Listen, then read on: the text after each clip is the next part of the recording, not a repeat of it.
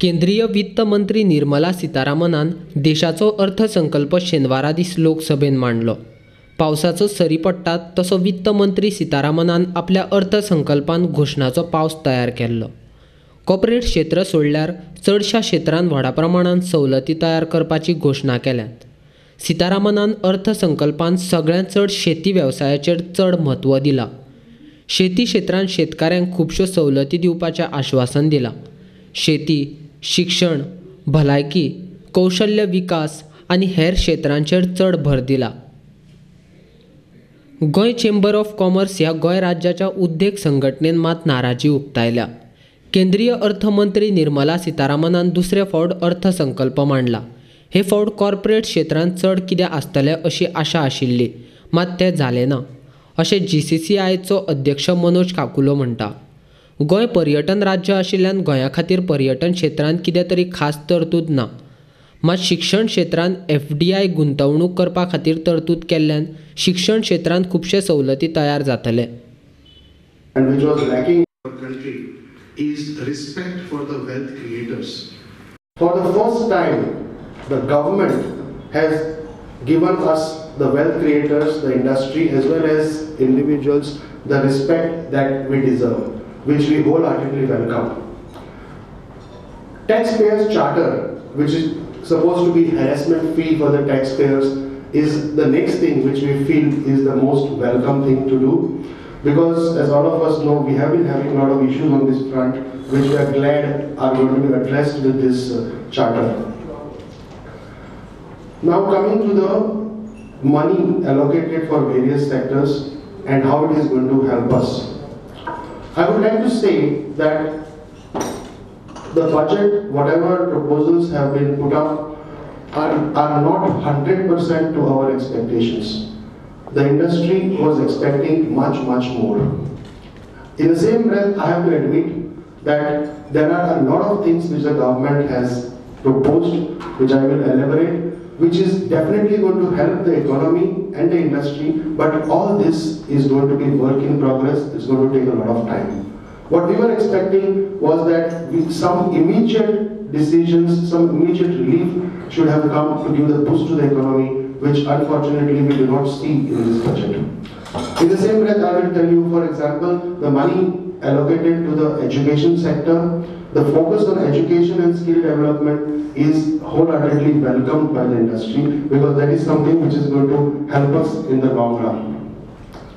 The next thing is the focus on entrepreneurship development, which is very important. As all of us know, India is among the fastest growing and which is going to have the youngest population very soon in the world, a youngest educated English speaking population. From that point of view, the entrepreneurship development by way of this investment proposal cell which the government is planning to help the individuals become entrepreneurs is a very welcome sign, and a substantial amount of funds, close to about 27,000 crores are allotted to commerce and industry for this, which we welcome. Next is on the infrastructure.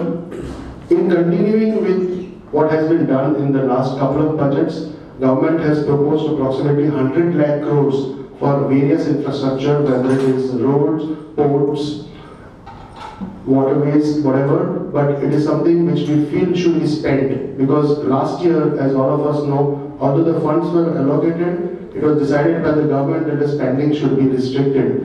We hope that this does not happen this year, because money needs to be spent on infrastructure, which will come into rolling into the economy. Another thing which is commendable, which the government has done, is on the new economy. A small thing which is going to pay big dividends is this Bharat Net scheme, on which government proposes to spend about 6,000 crores. Imagine all the post offices, all the panchayats, all the police stations, everybody in the country is going to be connected via internet, which is going to take us as a country to a different level, which we feel is a right direction to take. अर्थमंत्री निर्मला सीतारामनान 2020-2021 वर्साचो अर्थसंकल्प मांडला। तातूंत गोंयाक कितलो आनी कशे तरेन गोंय सरकार ताचो फायदो करून घेतले हे सरकारान पळोवपाक जाय। ह्या अर्थसंकल्पान फक्त नुस्तेमारी क्षेत्र सोडल्यार गोंयांक फायदो चड जातलो अशें दिसना अशें अध्यक्ष काकुलो म्हणटा. There is a substantial amount which is going to be spent for the upliftment of the scheduled caste and scheduled tribes, about 140,000 crores. Unfortunately, we were expecting something specifically for Goa. We were expecting it, but unfortunately it has not come our way, especially on the tourism front. Although there's going to be money spent on museums as well as the upgradation of some new archaeological sites. However, Goa specific, we did not find anything in the budget which we were expecting, unless the fine print comes up later. Let's hope that she has missed out something in reading out. The only thing which will help Goa to an extent is the fisheries department, because as per what has been proposed is the focus on agriculture, and which involves fish farming. That is the only thing which we feel which is relevant to Goa at this stage.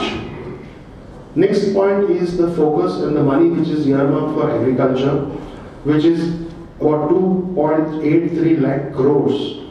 But what is the most important part is that this is going to be spent in improvising our storage facilities, our cold chain, which is going to help our farmers get better price for their produce. Not only that, also going to optimize their production levels.